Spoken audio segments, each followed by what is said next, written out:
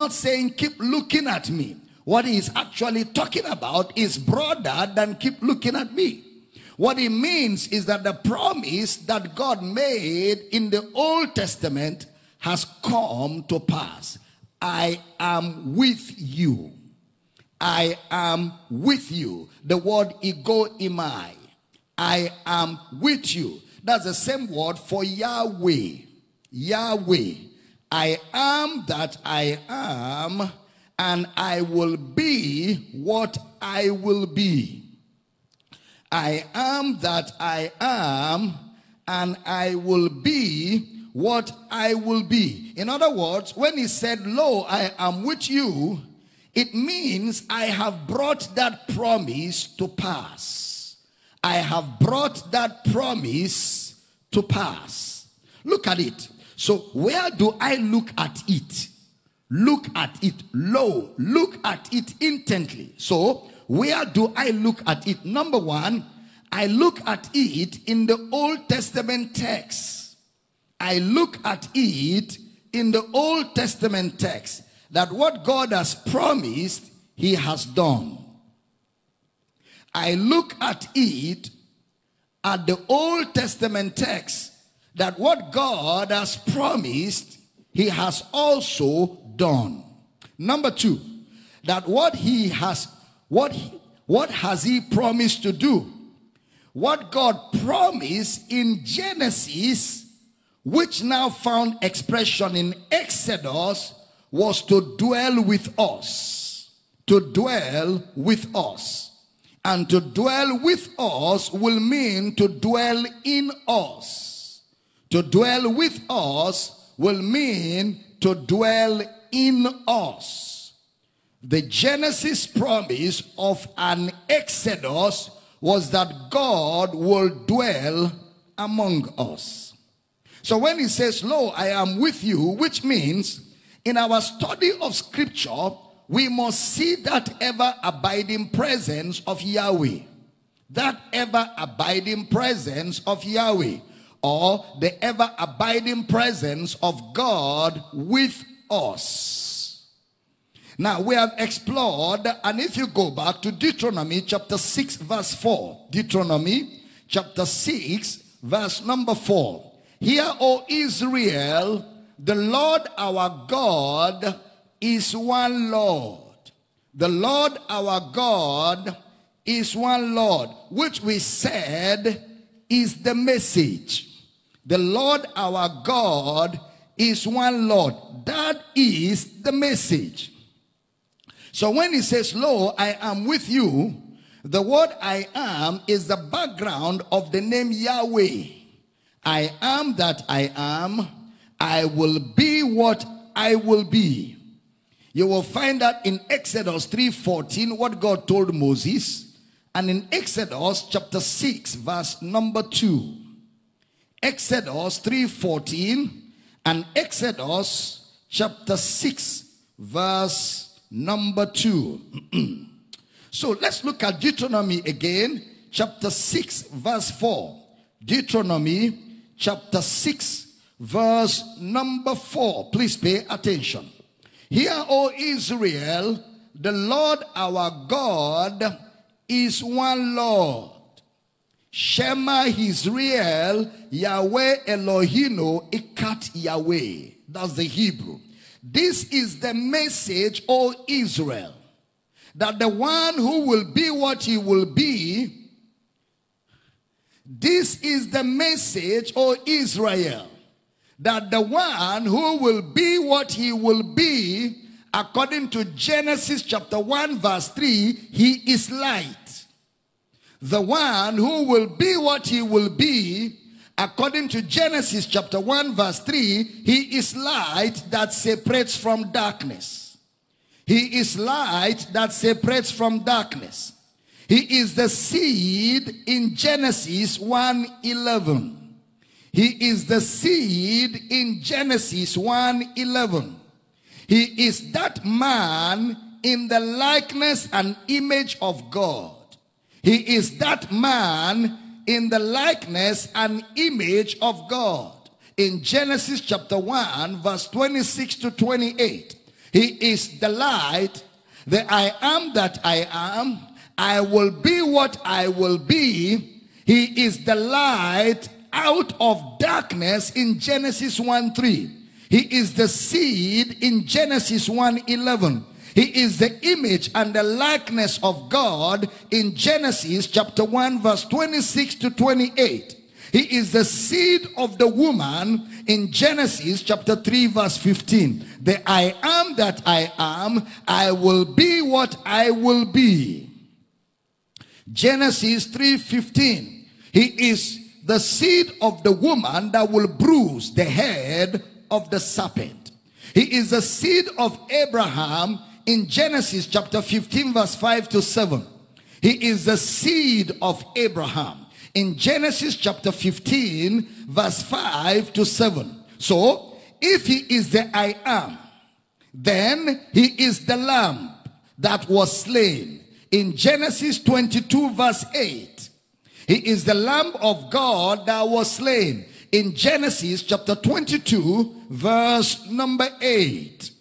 He is the only begotten in Genesis chapter 22 verse 2. He is the only begotten. I am, says the Lord your God.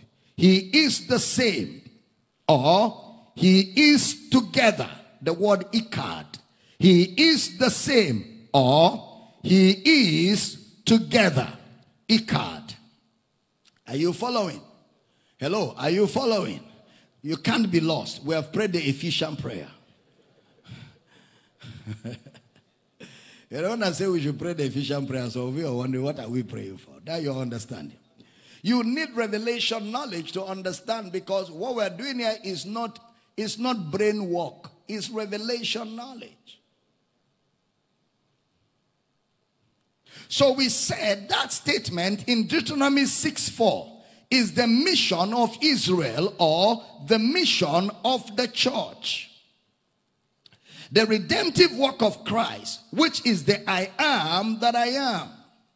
I will be what I will be. The name Yahweh. The redemptive work of Christ. The sanctifying work of Christ in all the nations. The delivering work of Christ in all the nations. And the abiding work of Christ in all the nations.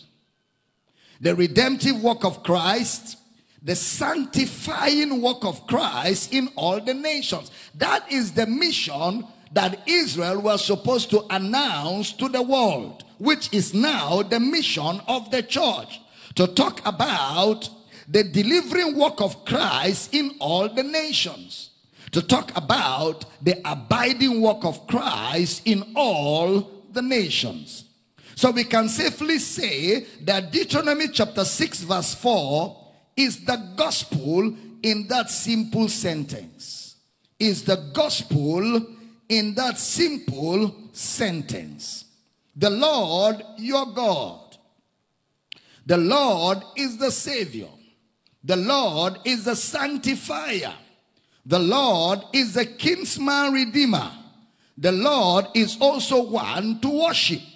The Lord, he is the one and the same. This is the background for the death, the burial, and the resurrection of Christ the Savior. So we said you can't claim to know God and not know Jesus. You can't claim to know God and not know Jesus. You don't know Jesus and then try to fit him in God. You don't know Jesus and then you try to fit him in God. You know Jesus and then that is how you figure out who God is. By knowing Jesus, that is how you figure out who God is. So that is the mission. And I mentioned that oftentimes we abuse scriptures in the body of Christ. And I'm talking about the body of Christ generally. You know, for example, if you use a biology textbook, a biology textbook for agriculture. Because the biology textbook used an agricultural term for an illustration. You are not smart. You're using a biology book, and then in the course of reading the biology book, you saw an illustration where an agricultural term was used. Then you now say this must be agricultural textbook. You are not smart. Is that true? If you use mathematics textbook that uses soccer illustrations, and then you say you want to learn soccer from mathematics textbook, you are not smart. Is that true?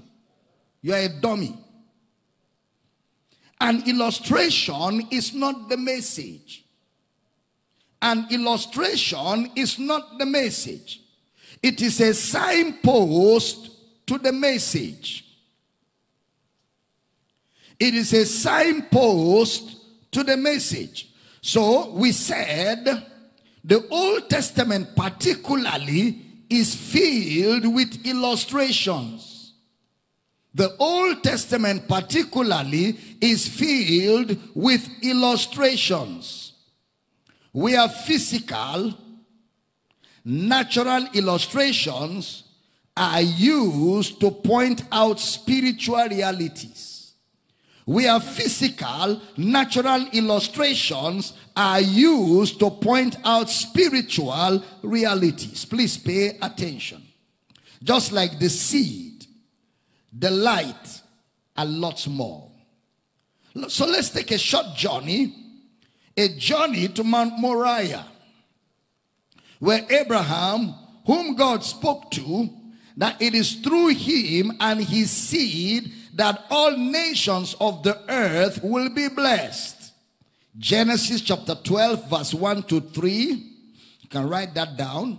And Genesis chapter 15 verse 4 to 6. Genesis 12 1 to 3.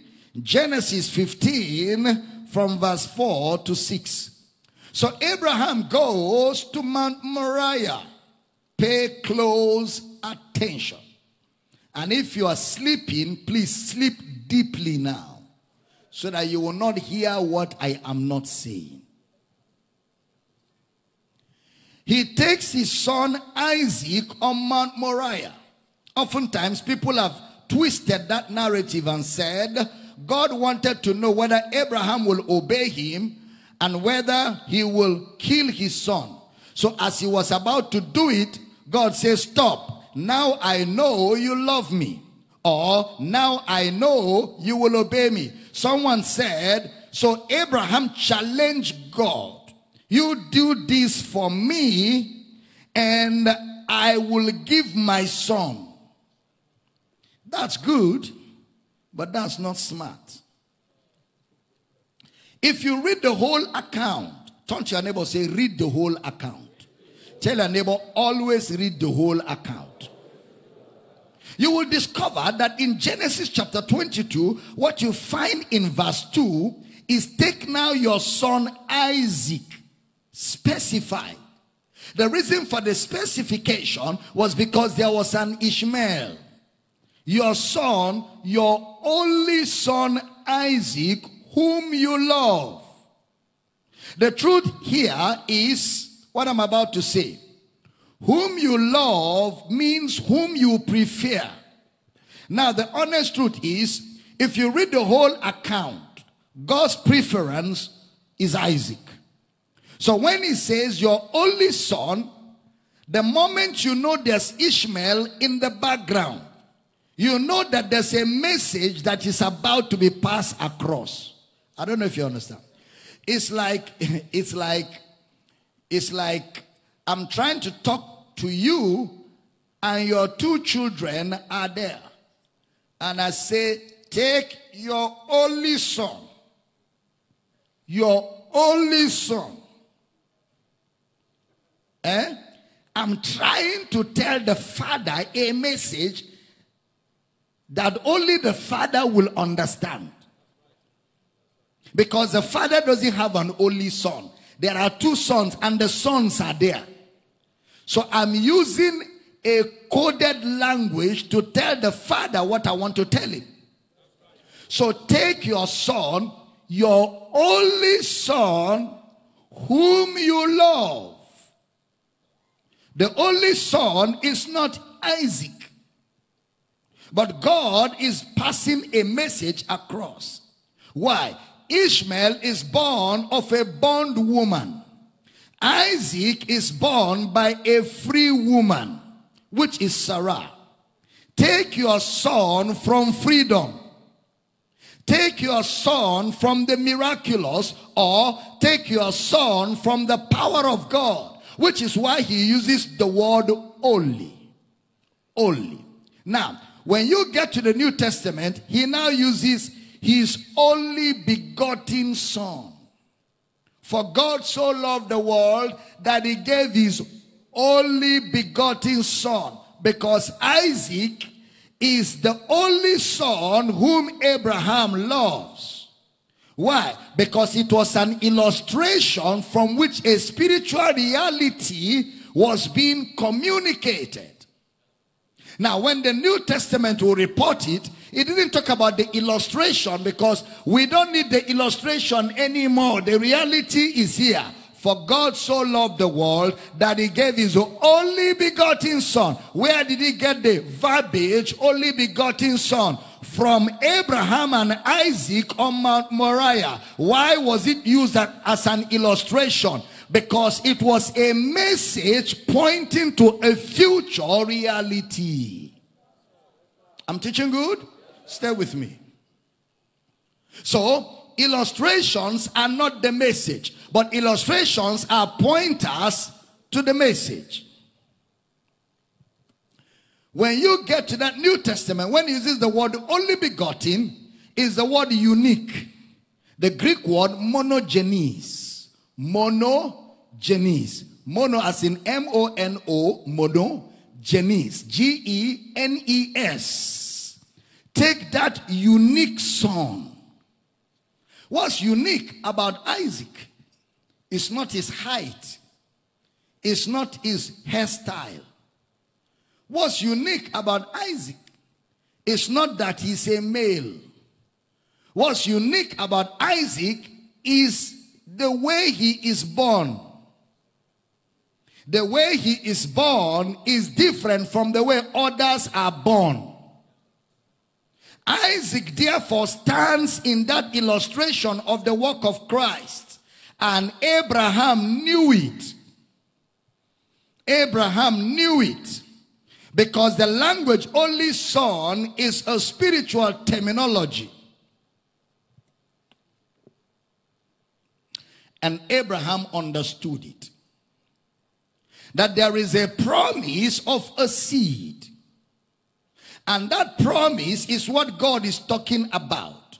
So on their way, look at Genesis 22 verse 7. Genesis chapter 22 verse number 7. And Isaac spake unto Abraham his father and said, my father. And he said, here am I, my son. And he said, behold the fire and the wood. But where is the lamb for a burnt offering? Why is Isaac asking for a lamb? Because when he was sending the servant, he said, I and the young lad shall go yonder to worship, and we shall come back. And Isaac had worship. Isaac heard that we are going to worship. And understanding the culture, when you're going to worship a deity, you must of necessity come with a sacrifice. That was the cultural practice in their time. Are you following? So in verse 8, when Isaac asked, where is the offering? Now in their culture, like I told you, God will work with man's understanding. God will do what? God will walk with man's understanding. In the Oriental times where Abraham grew up, if I am going to talk to you, to communicate with you, I must learn your language. The only way I can communicate with you is by learning your language. Imagine if I didn't know how to speak English. All this revelation knowledge that I carry, I won't be able to communicate except I learn the language. And that is why I have discovered the supernatural grace of God. Even if a man is not educated and he begins to study the word of God, it affects his intelligence. How many of you have understood that? Suddenly your grammar begins to develop. Suddenly your communication skills begin to come to the fore. Before you know it, an illiterate is speaking as if he's a professor. What happens is because the Spirit of God is the spirit of intelligence. God is a God of knowledge. God does not tolerate ignorance at all. God has zero tolerance for ignorance. So within the capacity of his spirit, there's an enablement for developing intelligence. That's why some people who listen to me teach tell me that I did not know how to speak English. But as I was listening to you teach, suddenly I began to understand. And then I began to find out that I could say some things you are saying. And now eventually I speak English. I've come across a number of people like that. Because that's what the word of God does. So, if God is going to communicate with man, he will have to use man's language. God will have to use man's language. So God uses man's language. Listen carefully, everybody. What we call the word of God is in human language. What we call the word of God is in human language. That's important. So in Abraham's day, they offered sacrifices to their deities. The deities in worship require sacrifices. That is in their culture. How many of you know that even in our day today, native doctors require sacrifices? How many of you know that? If you are going to go to a native doctor, you must go to a native doctor expecting to offer. Sometimes you take red fowl. They don't call it chicken in native doctor's house. They call it fowl because they operate with foul spirits. Bring white fowl. Bring red fowl. Bring fowl without head. Strange things. Bring chameleon without legs. Bring rat, white color. They ask for impossible things. Then you see somebody carry red fowl in the night. Where is he going? He is going to worship. He's going before a deity. It's culture. Are we in the building? So that is how it was in the days of Abraham. And remember, they came from a culture of idol worship. So Isaac was already used to it because they have been going. He grew up to see his father offering to idols. So now they are going again to worship. So Isaac is asking, where is the animal? But what is Yahweh saying? In their culture, the heir is the first son, or what we call the firstborn. And the firstborn has rights. The first thing is, it's not Ishmael, but Isaac. So the first thing is, there's a counter narrative. There's a counter narrative used by God. Not Ishmael, Isaac, firstborn. What they know is that you present an offering to a deity. What God is about to teach Isaac through Abraham. And so Isaac, who knows the culture, says, if we are going to worship Elohim or Eloha, God, that question Isaac asked was like a question in a Bible study. Where is the lamb? It's like we're having a Bible study. And I say, well, in this teaching that I'm teaching, let's go to worship. let's go and offer, because I'm teaching you something. So as we are going, the question you will ask me in that Bible study is, where is the animal?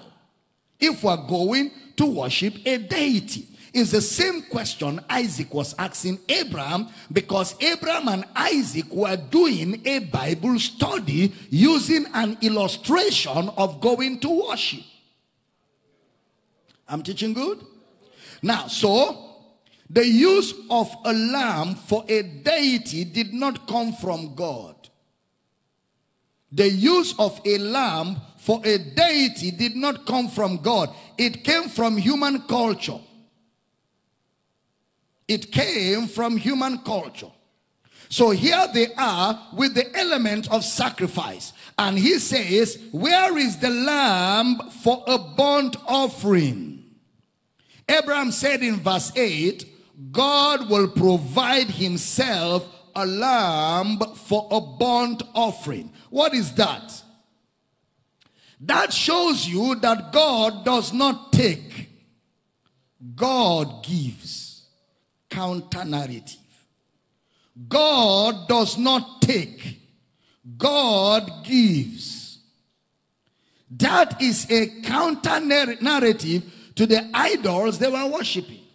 In idol worship, man offers to the idols. But in the worship of God, God offers himself. Counter.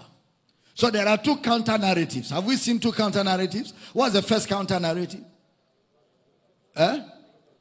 First counter narrative we saw. Your firstborn.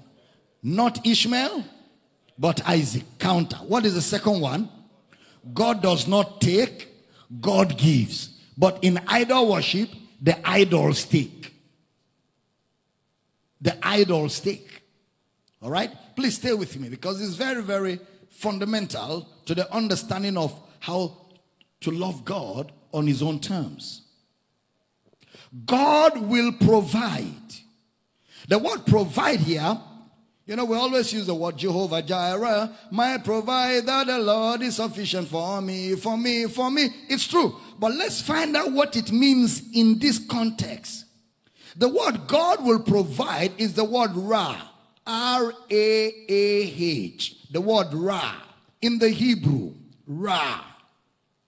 You know, we said that the background of Genesis 12 is Genesis chapter 1 to 11. So what the word Ra means is to see ahead of time what is going to happen. Ra. To see ahead of time what is going to happen. To see a provision. To see a situation ahead.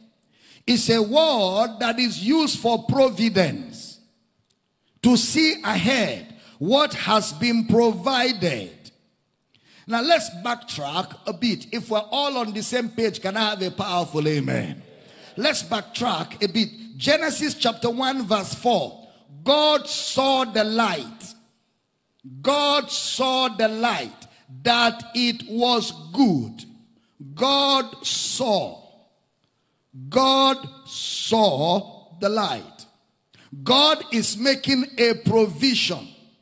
Remember, the problem in verse 2 is darkness.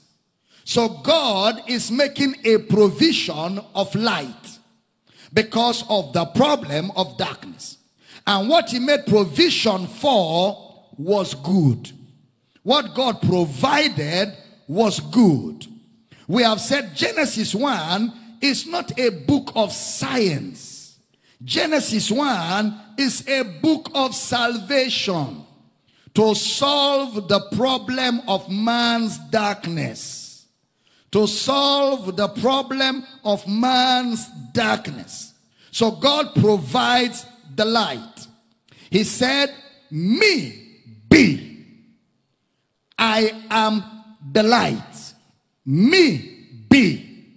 God said, light be. Be. Me. Am. Me. Be. Are you following? I am the light.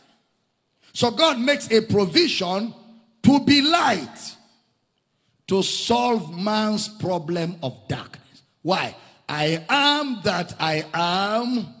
I will be what I will be. So if I have to be light to solve man's darkness, I am. And within the I am is the ability to be what I will be. Me be. Light be.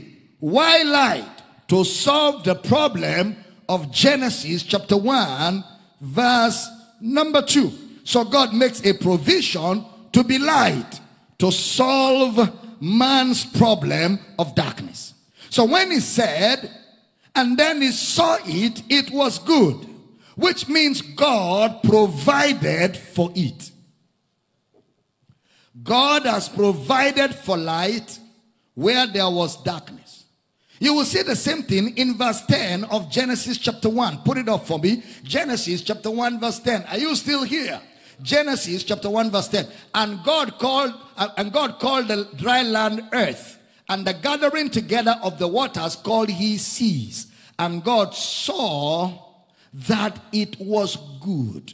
Take note of the word God saw that it was good. Look at verse 12. Verse 12 of Genesis 1. And the earth brought forth grass, and herb yielding seed after his kind, and the tree yielding fruit, whose seed was in itself after his kind. And God saw that it was good. Verse 18 of Genesis 1. And to rule over the day and over the night, to divide the light from the darkness. And God saw that it was good. Verse 21. Verse 21. Verse 21. And God created great whales and every living creature that moveth, which the waters brought forth abundantly after their kind, and ever winged fowl after his kind. And God saw that it was what? Good. Pay attention. Verse 31. Pay attention. Verse 31. And God saw everything that he had made, and behold, it was very good.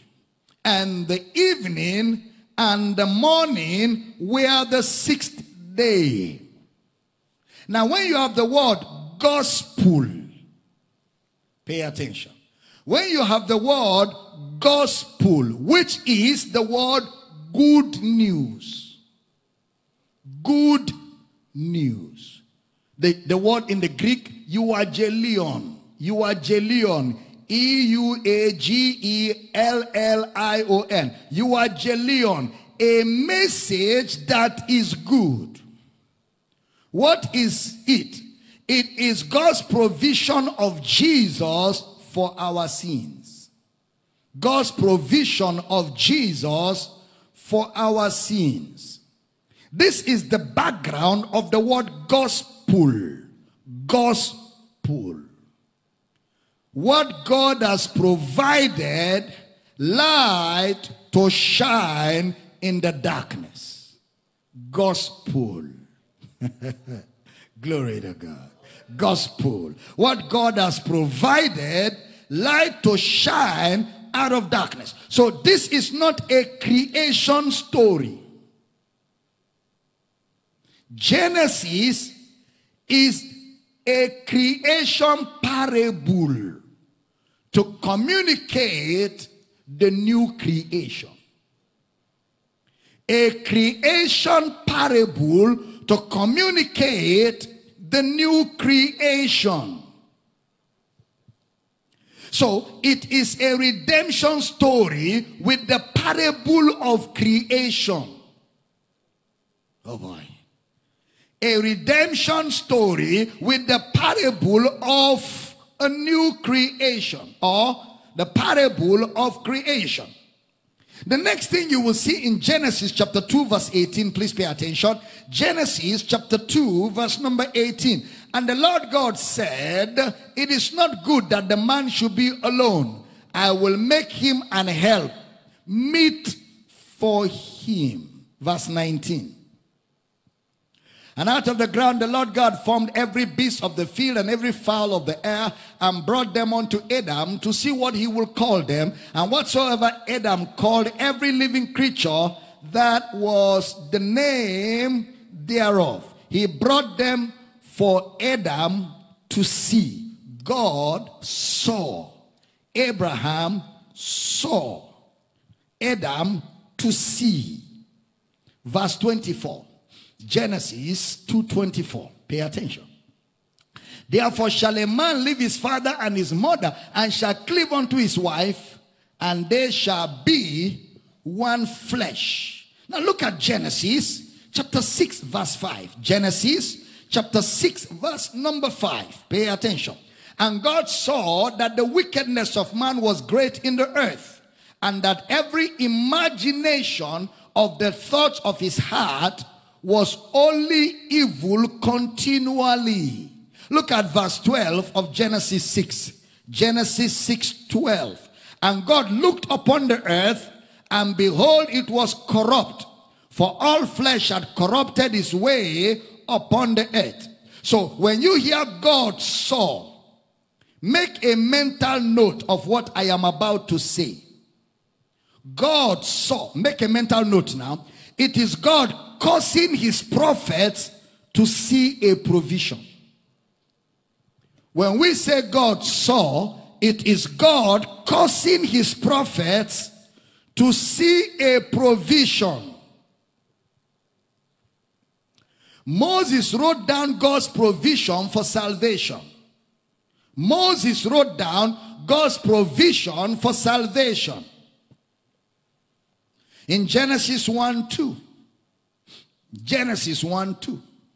And the earth was without form and void, and darkness was upon the face of the deep, and the Spirit of God moved upon the face of the waters.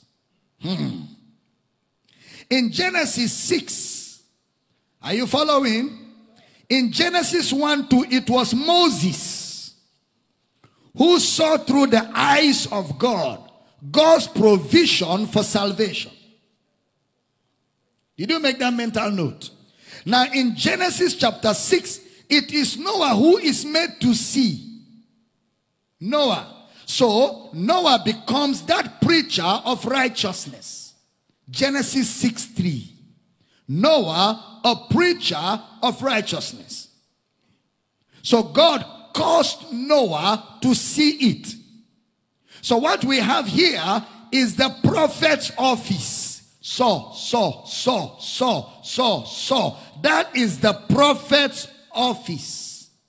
Galatians 3:8. Pay attention. Galatians chapter 3 verse number 8. And the scripture foreseeing that God will justify the hidden through faith, preached before the gospel unto Abraham, saying, in thee shall all nations of the earth be blessed. God will justify. The scripture foreseeing. Are you here? What foresaw? The scripture. Who wrote the scripture? The prophet. So who foresaw? The prophets. So when he said, and God saw, it was Moses through the lens of God that saw God's providence. Now Noah sees God's providence to solve the problem of man's wickedness in Genesis chapter 6. So Genesis 1, the scripture foreseeing what God will do. Genesis 6, the scripture foreseeing what God will do. What do you mean? Preach the gospel to Abraham. In the Greek, it is preach the gospel through Abraham. preach the gospel through Abraham. That's the original Greek. So which means that God is causing men to see his plans. God is causing men to see his purpose. And God is causing men to see his provisions. God is causing men to see his plan, to see his purpose, and to see his provision. Stay with me. Write this down, circle it, and keep it for Selah. Acts chapter 2, verse 29 to 34. Acts chapter 2, verse 29 to 34. So, on Mount Moriah, God will provide himself a lamb for a burnt offering. Genesis 22, verse 8. The word Ra, R-A-A-H. Now go to that Genesis chapter 22, verse 13 and 14. Pay attention. And Abraham lifted up his eyes. Who lifted up his eyes? Abraham. And looked, and behold, behind him a ram caught in a thicket by his horns. And Abraham went and took the ram and offered him up for a burnt offering in the stead of his son. Verse 14, please pay attention, I beg you. And Abraham, Abraham called the name of that place. Who called the name? So it was Abraham that named it, not God. Abraham called the name of that place Jehovah Jireh, as it is said to this day, in the mount of the Lord it shall be seen. Who shall see it on the mount? God or Abraham? So who saw? Abraham. Because Abraham was a prophet. Genesis 27. Abraham was a prophet. The word Nabi. Abraham was a prophet. So that's why Abraham saw on the mount. So when you say Jehovah Jireh, it means I, Abraham, I saw God do it. I, Abraham, I saw God do it. Abraham saw God do it. He saw God provide the sacrifice. He saw God provide the solution. Abraham saw it. So the concept of Jireh is the prophet's office, which Abraham was. Genesis 20 verse 7. Put it up. Genesis 20 verse 7. Now therefore restore the man his wife, for he is a prophet. He is a prophet. He is a Nabi. The Hebrew word for prophet, N-A-B-I. Nabi. In Hausa it is a Nabi. A Nabi. Hebrew, Nabi. They are close, right? Languages have a way of overlapping. Okay. Now, he is a prophet. He saw God's purpose and provision. Question: what is God doing with the gospel? God is reversing human thinking. God is reversing human thinking. In idolatry, you give a sacrifice to God. In Christianity, God makes the provision for our sins. So when you go to a church where the pastor ties your blessings to your offering, you and your pastor are in idol worship. If you need fruit of the womb, sow an uncommon seed. If you need business breakthrough, sow an unusual seed. If you need promotion in your office, sow a sacrificial seed.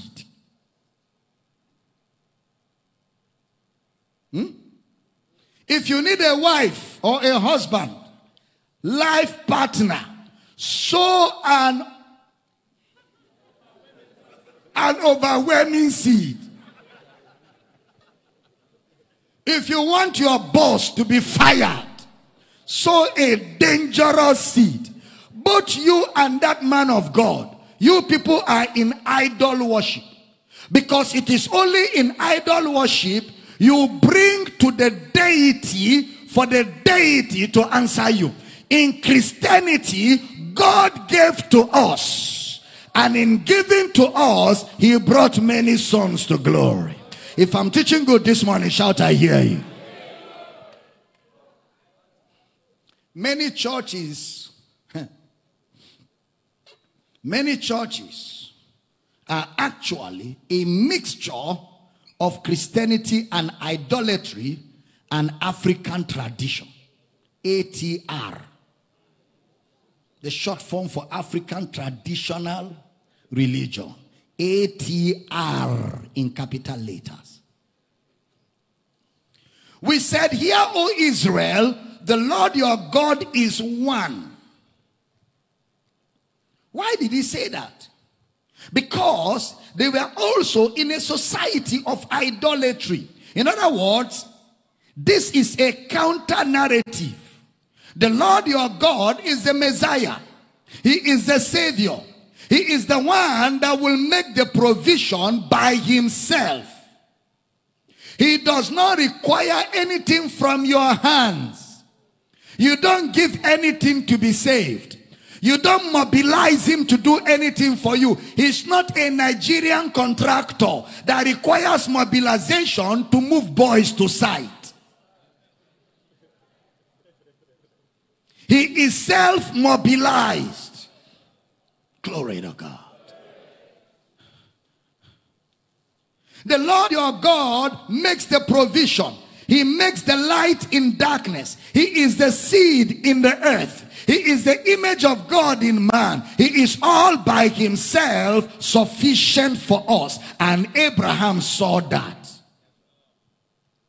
Just like Genesis chapter 4, where we have seen Cain and Abel.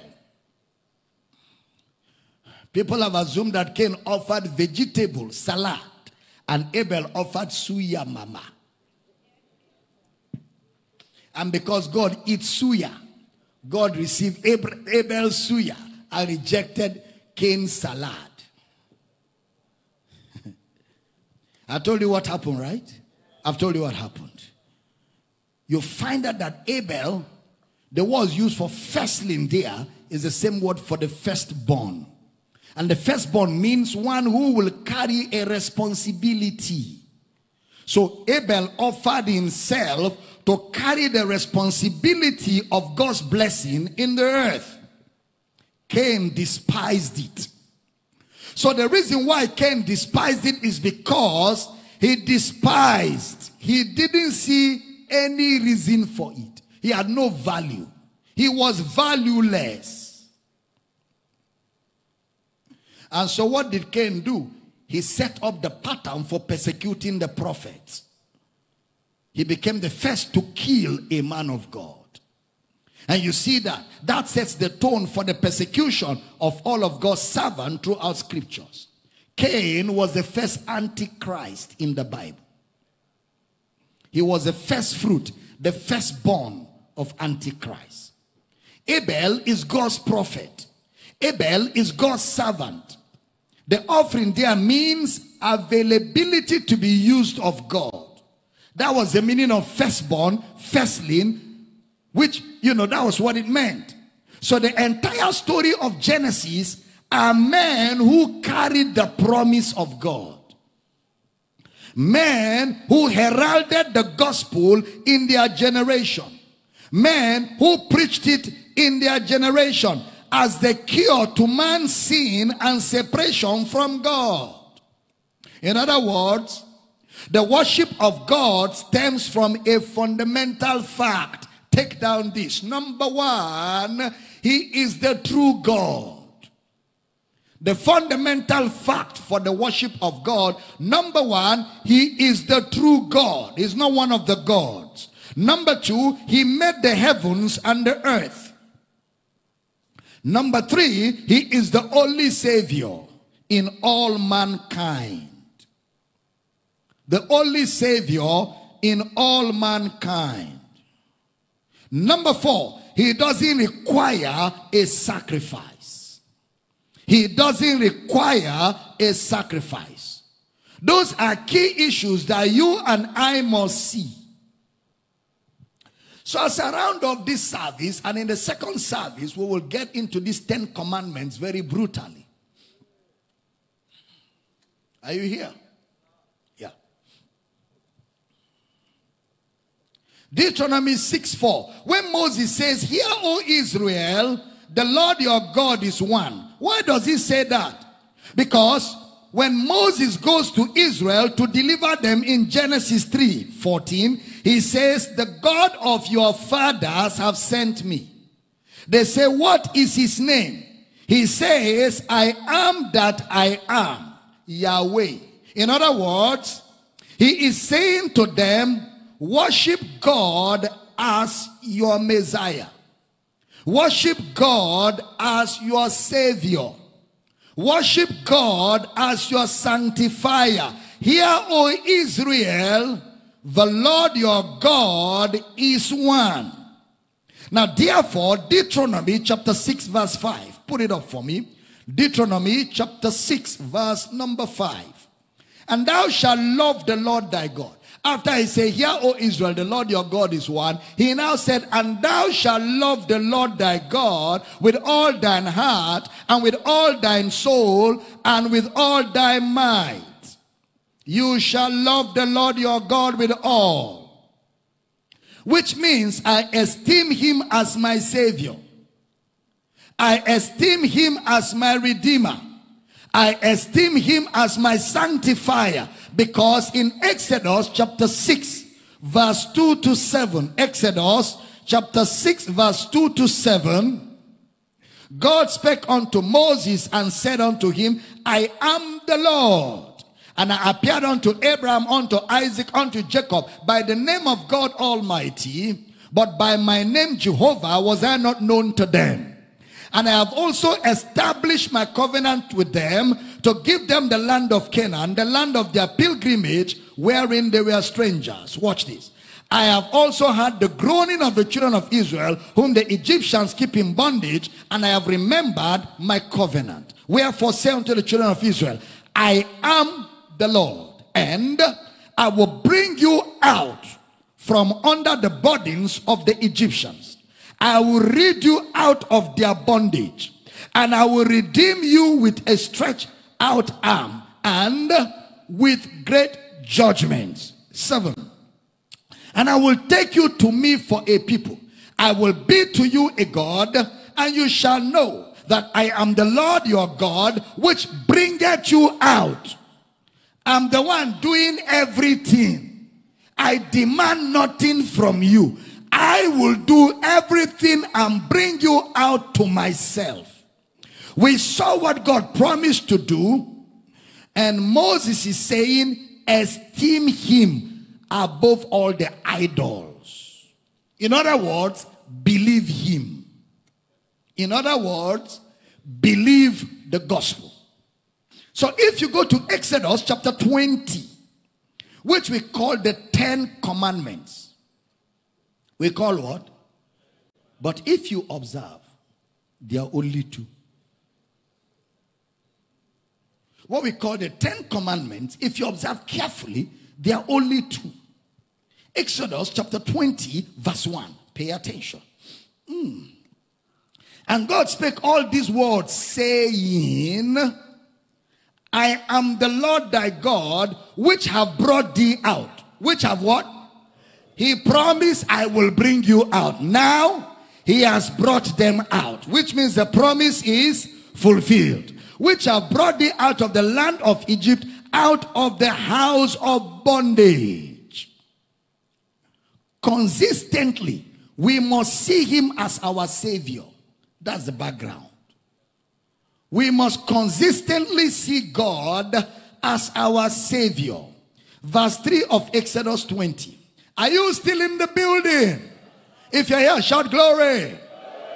Thou shalt have no other gods before me. Thou shalt not make unto thee any graven image, or any likeness of anything that is in heaven above, or that is in the earth beneath, or that is in the water under the earth. Next verse. Thou shalt not bow down thyself to them, nor serve them. For I, the Lord thy God, am a jealous God. The word jealous there is not jealousy. Jealousy. Jealous there means I am a passionate God. Jealous, passionate. I'm a passionate God. Watch this. Visiting, this is the mother of generational cause services. And this is the father of ancestral covenant breaking. This verse. This is where they get it from. The original verse. Before it graduates to other verses. This is the fundamental, this is the root, the baba for generational causes, ancestral causes, family patterns. There is a pattern. All firstborns never succeed. There is a pattern. All the girls never get husband to marry. There is a pattern. Poverty is heavy on the second born. There is a pattern. All firstborns are useless. So service of the firstborns. All is from this verse. When a scripture is misinterpreted, a truth is lost. I want to close. Should I close? I shouldn't close. I should settle here. Kibadagaba. Thou shalt not bow thyself to them, nor serve them. Then they will tell you, in Africa, there is no family that does not have idol worship. Every family. If it didn't happen with your grandfathers, it happened with your great-grandfathers, it happened with your everybody in Africa came from a family that has idol worship. Very true. Very true. In Israel too, there were families with idol worship. And Jesus was born in one. And Jesus did not go for covenant breaking. Because he came from a family of Mary and Joseph. And they too were from an ancestry where there was idol worship. Selah. For I, the Lord thy God, am a passionate God, visiting the iniquity. So in the minds of nominal Christians and nominal preachers, visiting is visit. Visit, I will visit you. So when he says visiting the iniquities of the fathers, it means God will bring all the judgment, the bad things that your fathers did on your head. That's how they interpret it. And it makes sense because in English language, visiting is visit. But in the Bible language, the word visit is the word pakad. Pakad. Pakad means take care of. So what it means is, I am the Lord thy God. I'm a passionate God. I will take care of the iniquity of the fathers upon the children unto the third and fourth generation of them that hate me. What he means is, I will take care of it so that the children to the third and fourth generation will not partake of what their fathers did. So that scripture that they use for breaking of curses is the scripture that frees a man from those curses. I don't know if I'm teaching here.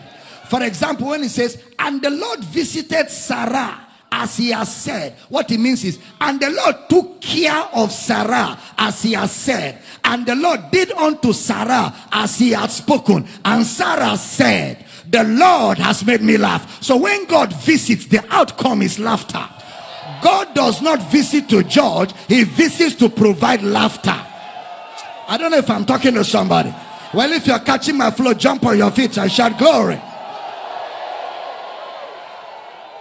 That's a shouting ground. That's a shouting spot. That's a celebration scripture. And the Lord visited, took care of Sarah as he has said. And what was the result of the visit? Sarah said, God has made me to laugh. She didn't say, God has made me to attend generational course services, breaking of family patterns. No, God took care of. That's the meaning of the word visiting. Packard. It doesn't mean that God brought it to them. God took care of it. That's why their children did not partake of it. The fathers died in the wilderness, but the children entered because God took care. I'm teaching good this morning. That's why Ezekiel will say, no more. Put it Ezekiel 18:1 and 2 as we close this service. Glory to God. Ezekiel 18 verse 1 and 2. Put it up. Can we all read together? Everybody like a mass choir. Everybody stand. That's where I'm rounding up this service. Can we all read like a mass choir? The radio audience and online people want to hear your voices. 1, 2, go. The word of the Lord came unto me again, saying. Next verse. What mean ye that you use this proverb concerning the land of Israel, saying, the fathers have eaten sour grapes, and the children's teeth are set on edge? That is what the fathers did. The children are suffering it. Why are you using such a proverb in Israel? Next verse, verse 3. Everybody want to go. As I live, saith the Lord God, you shall not have occasion anymore to use this proverb in Israel. It's over. That proverb never existed. And where they use it as a superstition, God said it shall no more be used. Look at the next verse. Verse 4. Behold, all souls are mine. As the soul of the Father, so also the soul of the Son is mine. The soul that sinneth. So if your father did something wrong, he will partake of it himself. It shall not affect you.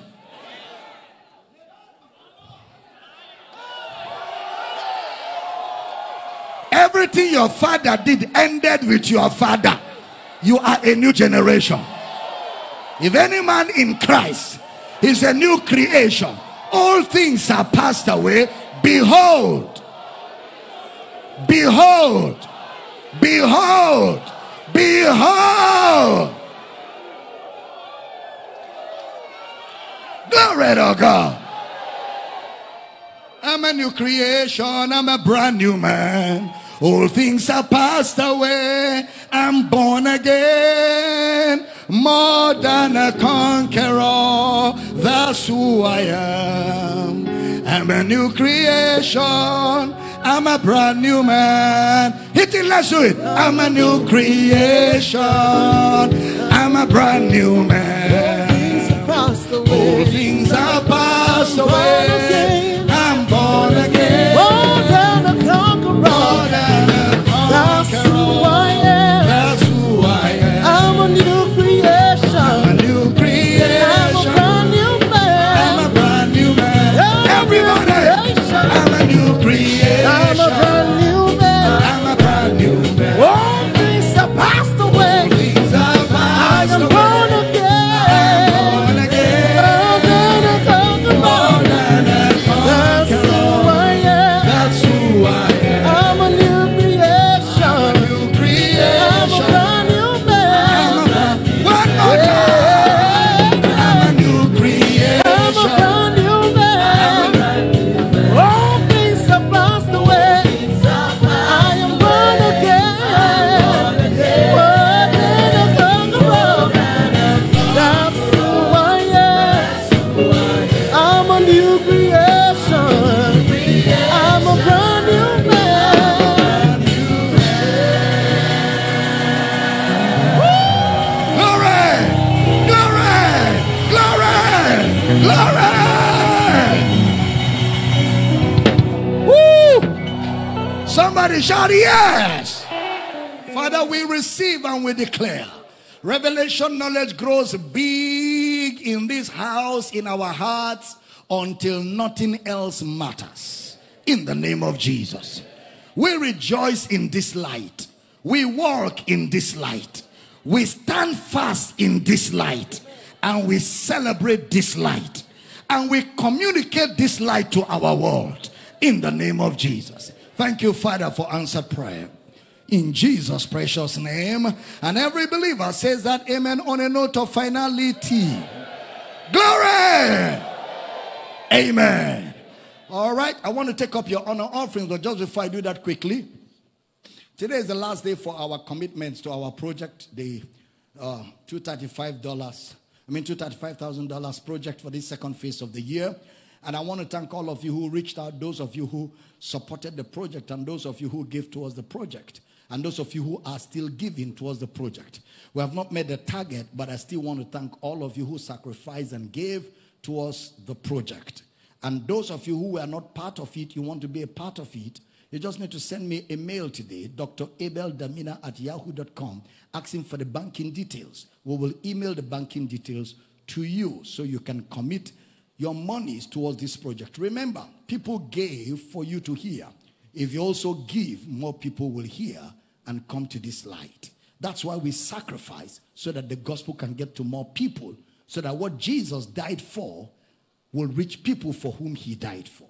And I want to thank those of you who have made sacrifices, who are still making sacrifices to help us get these projects carried out effectively for the gospel to get to all men. Can I have a good amen? And then those of you that already got the details, you're redeeming it. You know, make sure you send in all your commitments today. And in the campuses, campus coordinators are also going to help us ensure that all those who want to get their monies to us are able to do it effectively. Amen. And in this house, at the end of the service, we'll take your own commitments before we close. Grab your honor offerings. Let's give. The banking details are on the screen all over the different countries. You give your offerings. We give with joy. We give with gladness. We're excited about all that God has done for us. Remember, at 11 a.m. GMT +1, I'll be live again, continuing to teach. And we're going to zero in on the 10 commandments very effectively in the second service as part of what we're teaching. Because we're dealing with how to love God on his own terms. Can I have a good amen? Lift up your honor offerings. Father, we rejoice for the privilege to give. We give in faith, we give with joy, and we thank you for the opportunity to make a difference in our world. Thank you that our offerings are a sweet smell before you today. In Jesus' precious name. And every believer says a powerful amen. All right, you will come and drop your offerings anywhere on the pulpit. Ushers will direct you on what to do. Hit the music. Let's do it as we worship Christ, the risen Lord. Amen. Hallelujah.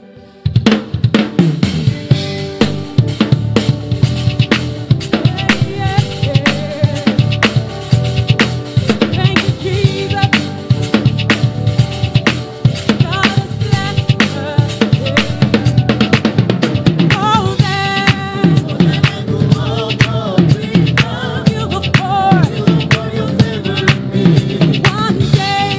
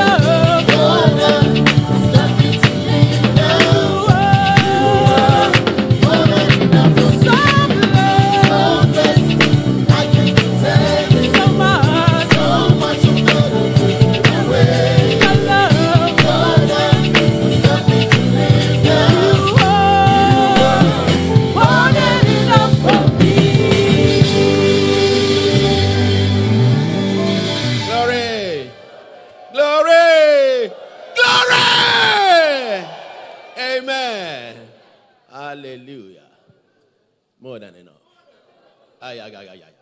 Not enough. More than enough. Hallelujah. Please, let's take a good offering and we give the worship offering for this service and the kingdom investments. We are giving the two offerings at the same time. Please take note that you are giving generously, sacrificially, and we are giving in honor. Lift that offering and give. Let's give thanks to God for the privilege to give. Just say something. Say something. You are not just throwing, you are just giving. You are honoring God. We are giving in reverence to Him. We are giving in faith. We are giving in worship. Just say something. Say something. Say something. Hallelujah. Father, we thank you for the privilege one more time to give. We give again and again to the necessity of the preaching of the gospel. Thank you because you supply all our needs according to your riches in glory by Christ Jesus. We give you praise this morning in Jesus' name. Amen. All right, kingdom investments in the baskets and the offerings, worship offering right. Hallelujah. If you know you have the joy of salvation, can I hear you make some noise?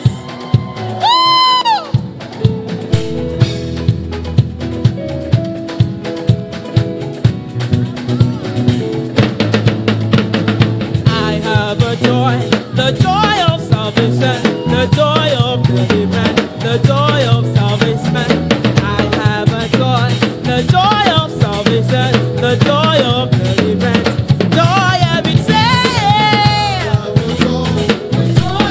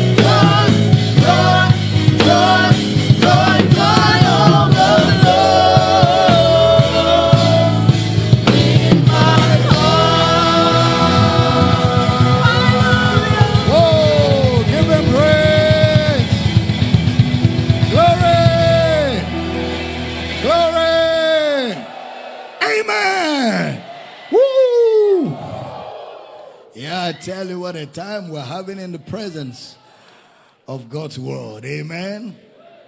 Please, you can be seated this morning, and I'm sure the online people are being signed off now. We look forward to seeing all of you at 11 a.m. GMT +1. Praise God. Amen.